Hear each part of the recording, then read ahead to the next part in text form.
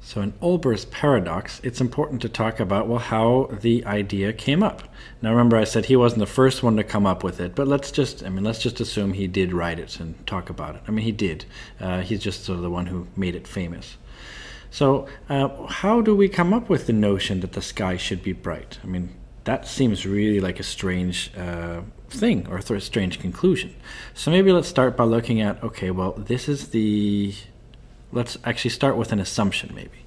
So the assumption is the following. Okay, we're going to assume, using Newton's assumptions here, Newton's assumptions, we're going to say, well, assume then that the stars, we're going to assume that they're evenly distributed. In other words, they're found at equal distances apart. And we're going to sort of take Newton's assumptions and sort of go with them. So we're going to assume that they're evenly distributed, and we're going to assume that there's an infinite number of thin shells. And we're going to do this in order to sort of deal with one thing, and then we're going to see what happens when we include all of them. Maybe we could say it's like the layers of an onion. Yeah, I think that's a good way to say it. So we're going to see this is the first sort of thing here. So we're going to look at this and try to maybe do a diagram. So let's just draw, or maybe let's draw the Earth. So here's the Earth here. Here we are on Earth. What we're going to do then is we're going to look out and see, okay, well, let's look at a shell. What I mean by a shell, this is of course a three-dimensional sphere here. So it's hard to sort of draw this right here. But I mean, we could sort of, I think you could sort of try to make something look, sort of like this right here. Sort of that's like a three-dimensional shell here. Now, of course, this shell has a certain thickness. Okay, so it's going to have some sort of thickness like this. And like I said, this is in 3D, so it's a little bit hard for me to draw in 3D. I'm not a very good artist. Whoops, whoa. That end little part of the shell is supposed to be the same thickness, so clearly I'm not drawing it very well. There's a reason why I'm not in art school. Here we go. So if we try to sort of connect this here, we're going to assume that this is, this is a shell here. Now inside this shell, we're going to draw a whole bunch of stars. Okay, lots and lots of stars. And they're going to be evenly distributed. This becomes sort of a nice way to deal with things. In fact, this is sort of a calculus trick. If you've heard of calculus before, we often do this when we're trying to figure out the total result. We just look at what happens with a small shell, and then we sort of try to figure out what happens there, and then we do what's called integrating, which means we basically add up all the effects of all the things everywhere. So let's just deal with this shell here. So this shell, we're going to say, well, it has a radius r. So from here to here, the radius, the distance here is going to be r, from the center out to here. Each of these here are stars, and we're going to assume it has a thickness. So maybe I'll sort of draw like this right here. So this thickness right here has to have a thickness, we'll call it delta r, for like a change. So we're going to say that this is a shell, and there it is, it has a thickness r. This is a 3D shell, though, keep that in mind. Okay, so it's hard to draw in 3 dimensions, but that's the key. And I'd like you to try to remember something. We've looked at this before, remember that the apparent brightness of one particular star, so maybe I'll actually write brightness of a star. So I'll actually use this symbol right here for a star. So brightness of a star, and that's given by a luminosity divided by the 4 pi times the distance squared. In this case, the distance is going to be r squared. So the key thing to look at then is this. The key conclusion is that the apparent brightness, in other words, what we receive at Earth, on Earth, remember this is the apparent brightness. This is actually what we detect on Earth. The apparent brightness on Earth due to one particular star then is going to be proportional to just 1 over the distance squared. We write this proportional because we don't really care too much about the luminosity or the 4 pi. We're basically saying, okay, this is going to be something important. We're going to use this later. Okay, so this right here is going to be something important here. Maybe I can use something to denote that it's even more important than just normal here. What could I do? I could put little colors around it maybe. Oh, that's really ugly. Oh well. All right, so that's the key thing we get, that the brightness from one particular star is proportional to 1 over r squared. That's what we want. Now let's go a little bit further then. Let's see sort of what this does for us. So next, let's see here. What I want to do is, maybe what we'll do is we'll count. So let's count the number of stars in one shell. So we're going to try to figure out how many stars there are in each shell. So let's count the number of stars in one shell. Okay, so if we go back here to this diagram, that's what we're looking at. We're looking at in here, let's count the number of stars in here. Well, if we look at that then, what we can do is we can say, well, first of all, we need the volume of a shell. I mean, that's what's needed first. So the volume, maybe I'll do this in blue or something. Yeah, maybe that's a good idea. Here we go. So the volume of a shell. Remember now, we have this whole thing where it's going like this. Remember the diagram here. Some sort of shell like this right here of a certain thickness here. Right? So there's some, this is a distance r, and a thickness over here. That right there is delta r. That's the key thing to remember. So how do you find the volume of a shell? This is 3 dimension. And if you know that, what we have to do is, well, let's take first of all what the surface area is of this, and then we'll multiply that by the thickness. And the surface area of a 3-dimensional shell is given by 4 times pi times r squared. So 4 pi r squared, that right there, maybe I'll do it in a different color. That right there is the surface area, I'll write SA for surface area, of a spherical shell. That's where this comes from. Okay, so surface area of a spherical shell. And we have to multiply that by the thickness, delta r. Because that's how we would get a volume. We get sort of the area times how thick this is. So the volume of the shell is 4 pi r squared times delta r. Suppose I can remove the little dot here. So it's 4 pi r squared delta r. That is the volume of a shell. Now, of course, then, the question might be, how many stars? So what we want to do here is look at how many stars are in that particular volume. I mean, that's the next thing we might want to know, right? We know the volume. Well, how many stars are in that volume? And that actually depends on something that maybe we can call it a density. Basically, it's the density of stars. So I'm going to call that rho. That's a symbol, that's a Greek symbol that's usually given to density. And that would be the stars per unit volume. Okay, so if we know the number of stars per unit volume, we would say that that would be rho. And if we know that, then we could say, so the total number of stars, this is actually what we're looking for. We're looking for this right here, the number of stars. So n, which is the number of stars in that shell, will be equal to, well, the volume of the shell times the number of stars per volume. If you looked at the units, it's because volume and volume would cancel out. We'd have number instead.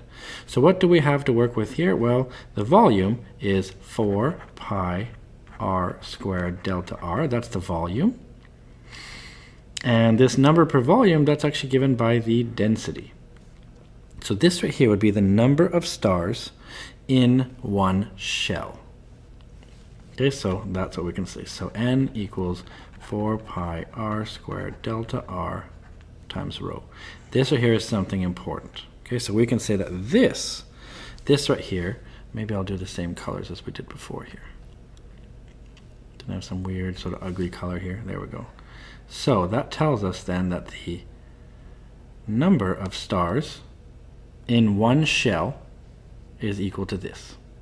Okay, so now we figured out basically, if we go back to this diagram here, we figured out then in one 3-dimensional shell of a certain distance away, of a certain thickness, that the number of stars that you're going to find in here is going to be equal to 4 times pi times the distance squared times the thickness times the density of stars. Okay, well, what does this help us with? Well, the next thing we can do, I mean, this may seem a bit convoluted, but I think it's important to take it sort of step by step. And now I wonder, what is the apparent brightness from all the stars in that shell? So what is the apparent brightness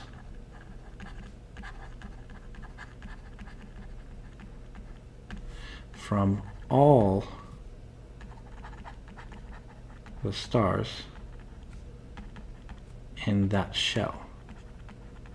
So if we talked about back here, oh, there's a question mark here. So back here we said, okay, in one of these, arbitrary shells here that we were looking at, these had little stars all over the place. I'm trying to draw little stars here. If these are all the stars, now this is the number of stars, but we want to know what's the effect of those stars.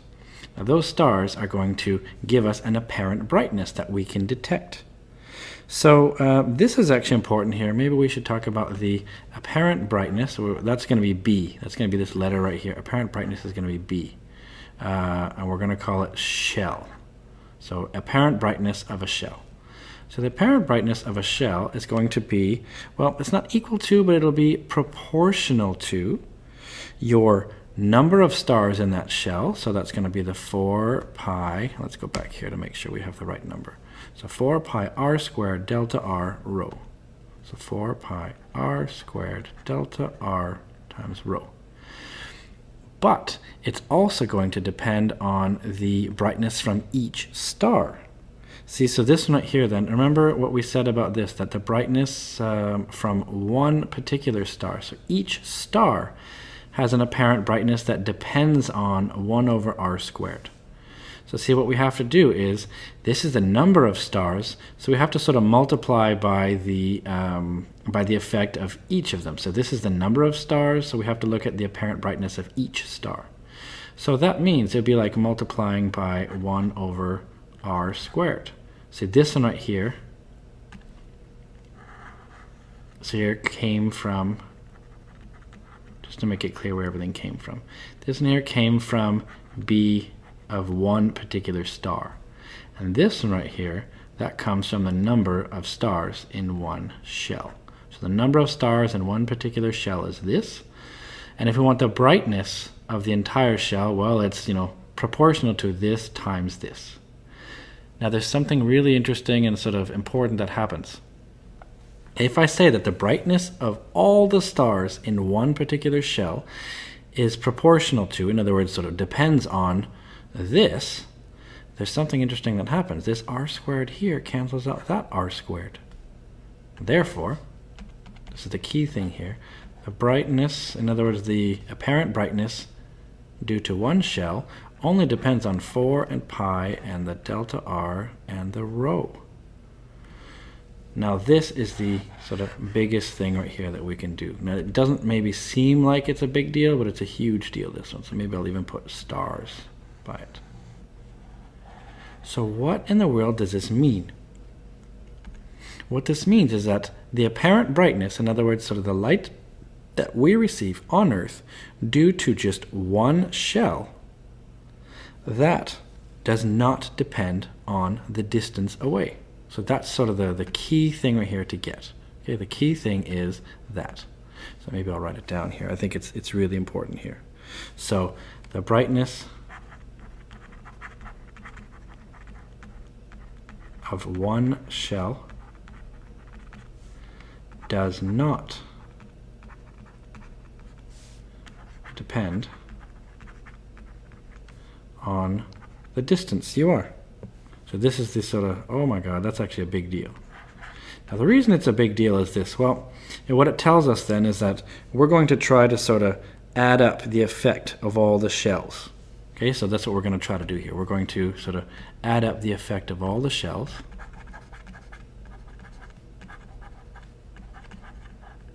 This is the idea behind it. So they add up the effect of all the shells. Now my computer's going a little bit slow here. There we go. So what we do then is we add up all the different effects of all the different shells. Now I told you that the apparent brightness that we receive from one particular shell is not depending on the distance away you are. And now if you're going to do this purely from a calculus base, then you would have to basically integrate then from 0 to infinity of some sort of function depending on r, but the function doesn't have any r's in it. So what that really means is that when you add up the effect of all the shells, you end up that the brightness, sort of we could say the total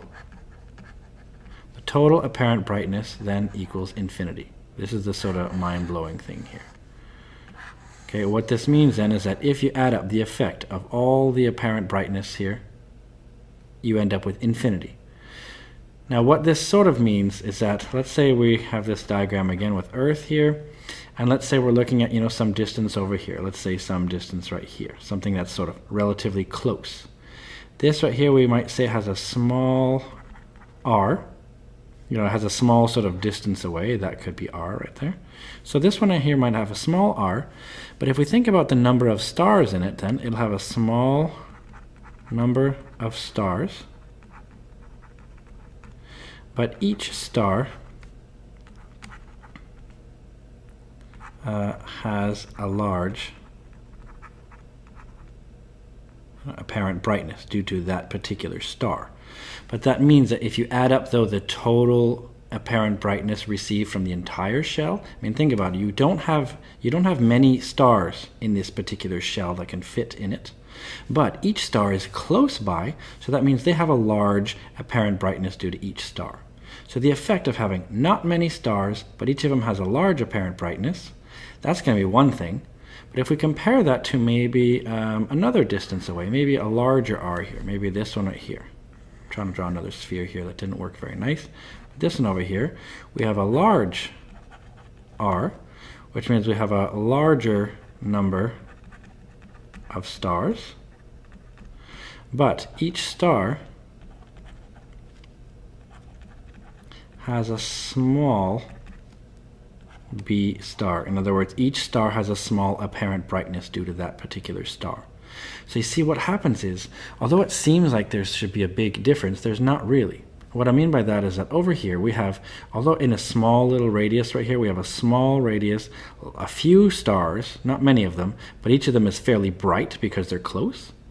The total effect is going to be sort of one certain value. Okay, now I'm not sure what that value is, but let's just assume it's like 5 watts per meter squared. Well, what that means is that over here in a larger distance away, yes, we have lots more stars that can fit in that shell, right, because it goes out further, but each star has a smaller apparent brightness. And that means the total effect of that will be the exact same as the effect over here. In other words, if this was 5 watts per meter squared, so would this be. And that means when you add up the effect of an infinite number of shells, well, you have that same number, just add it up. So you'd have like 5 plus 5 plus 5 plus 5 plus 5, an infinite number of times. So what do you get? That the apparent brightness due to all of the shells, due to all of the stars and all of the shells, should be infinite. So that is sort of the big thing here. Okay? What this essentially tells you then is that, going back to this original thing, what that tells you is no matter where you look, you should be sort of catching some light from each star.